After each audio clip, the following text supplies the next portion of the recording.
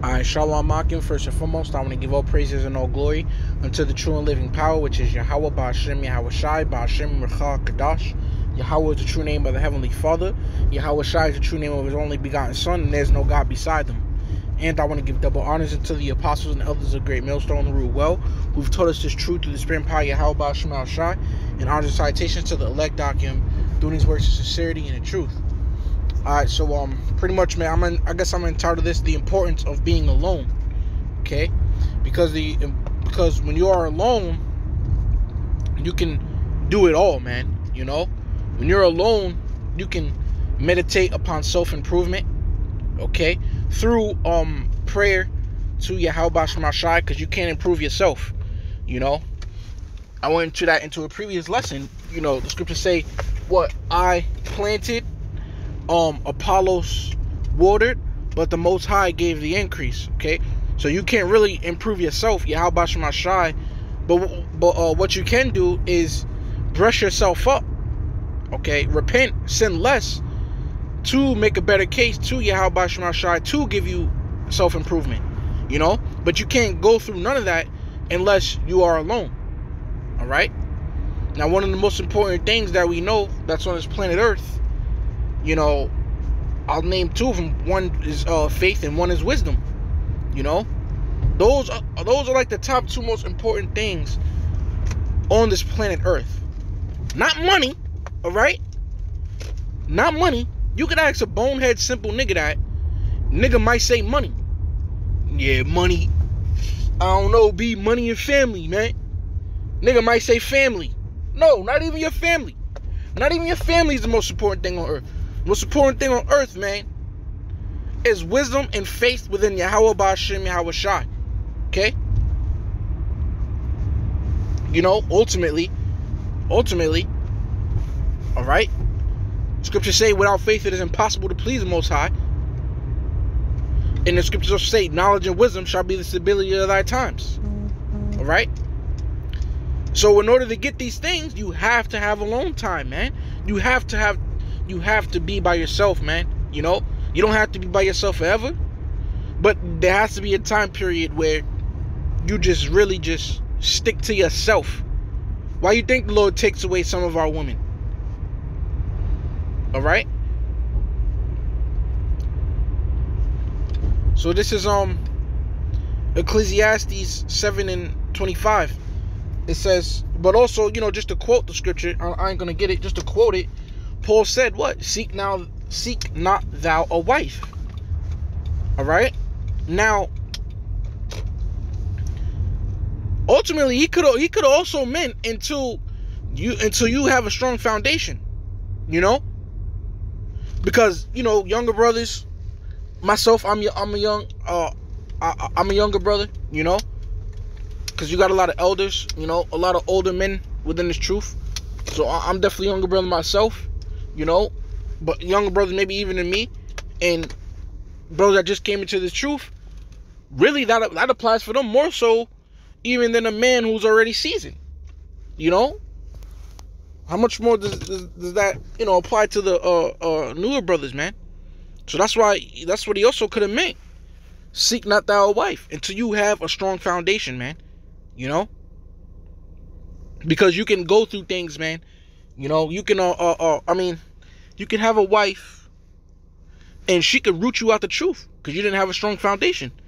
So the Lord may make you go through this, go through that. So now next time you get a wife, you ain't scared. So like,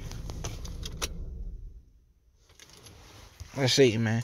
So next time you ain't scared to cut her off, man. Instead of wasting so much time, you know, wasting so much time and this and that, you'll be willing to cut her ass off if she, like the scriptures say, if she go not according to how you would have her, man. You know.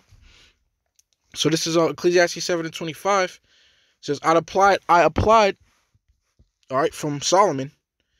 You know, it says, I applied mine heart to know and to search and to seek out wisdom and the reason of things and to know the wickedness of folly, even of foolishness and madness. Okay, you see that?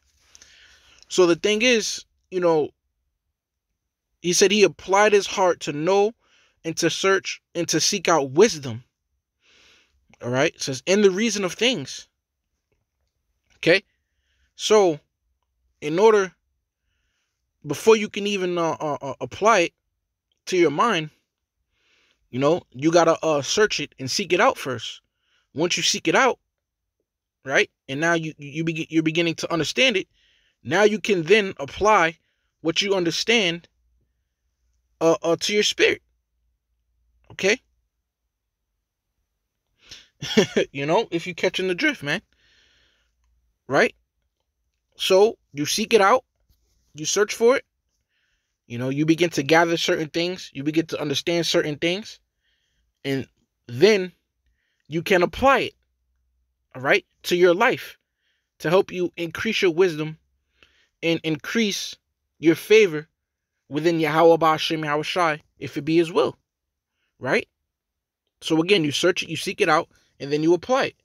But guess what? Before you can even begin to search it and seek it out, let alone finally being blessed with the understanding to apply it, with the knowledge and understanding to apply it, right? Before you even get to that, this is Proverbs 18:1. It says, through desire a man, having separated himself, seeketh and intermeddleth with all wisdom. See? So the desire that he had to seek and intermeddle with all wisdom, the desire that he had to really want to do that, he had to what? Separate himself. Okay? First and foremost, goddamn it, we all already know you got to separate yourself from the world. There's no possible way you can get wisdom if you still got 1 foot in the truth, 1 foot in the world. Because wisdom is, Proverbs 4:7, man. Wisdom is the principal thing. Principle is like the most important. Because I think back to high school. Who was the most important dude? The dude who, who you didn't want to see. The principal, man. All right? When he call your name, a such and such, report to the principal office, everybody be like, ooh. You know what I'm saying? Everybody be laughing. Then like, oh, shit. Damn. You know what I'm saying? Because the principal is like the most important thing, man. Right? And that's wisdom. Wisdom is the principal thing. Therefore, with all that get understanding. Right? So it's very important that we seek after wisdom within His truth. Okay? And before you can even get to wisdom, right? It's something that we must learn first, which is Ecclesiasticus or Sirach,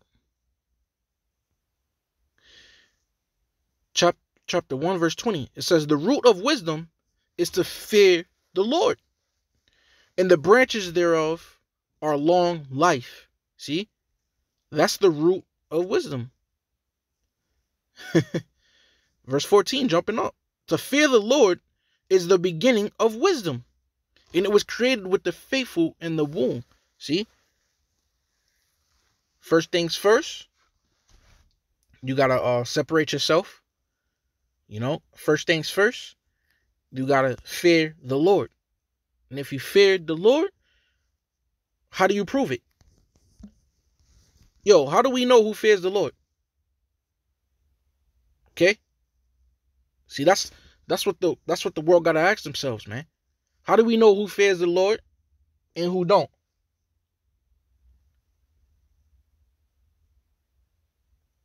By following His laws, statute, commandments to the best of your ability, by doing His will. All right? Those two main things determine if you fear the Lord. Because I definitely want to go back to Proverbs 18:1, because I'll make this lesson quick too. I'll make this lesson type quick. All right? 1 John 3:18. My little children, let us not love in word, neither in tongue, but in deed and in truth. See? And this scripture right here reminds me of the famous quote, actions speak louder than words. Actions speak louder than words, man. Actions speak louder than words. That's all the scripture is saying. My little children, let us not love in word, neither in tongue, but in deed and in truth. You can say, oh yeah, I love you, man. I love you so much. You know what I'm saying? I love you, bro. But then behind his back, you could be popping his woman. So does that mean you really love him? Your tongue is saying it, but your actions is really showing your true feelings, man. See? So actions speak louder than words, man. So whose actions showing that they fear the Lord? Hey, man, really the Hebrew Israelites. Chiefly, because there is a chiefly, the apostles and elders of Great Millstone. Because we do what the Lord told us to do. He said, go out in the highways and byways, in season and out of season. He said, rehearse the righteous acts. We doing the things that please the Lord, man. Right? So that's first things first.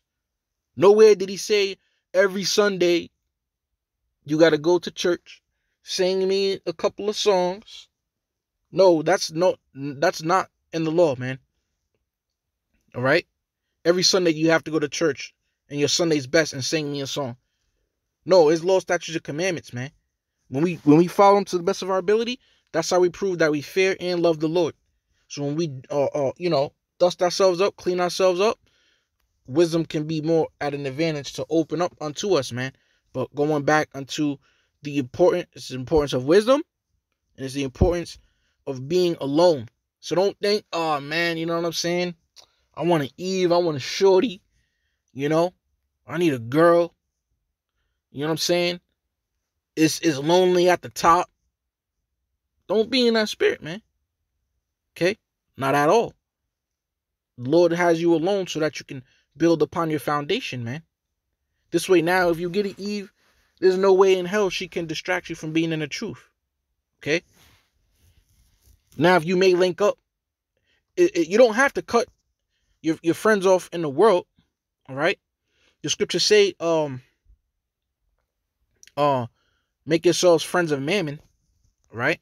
Why should you cut somebody off when he could do something for you? He could fix your car for way cheap and you cut them off because you was being over righteous. You don't have to do that. Because scriptures also say, when thou be among the indiscreet, observe the time. Meaning we can, be in the midst of them. Right? But we got to observe the time. We can't give them our whole time. Right? We may pop up, show our face and pop out, man. And then this way, now when your foundation is strong, you can do that. You won't get too distracted. You won't get pulled in. You won't get sunk in, to where time's going by, you ain't getting in the spirit. See?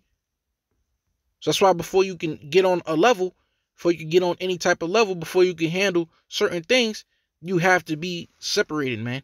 You got to separate from the world, separate from your family, man, separate from your girl. And that's why the Lord sometimes will have you alone, bro. All right? That's very important. Okay? And really, in the end, that's how you save, your family and so forth anyway, in the end.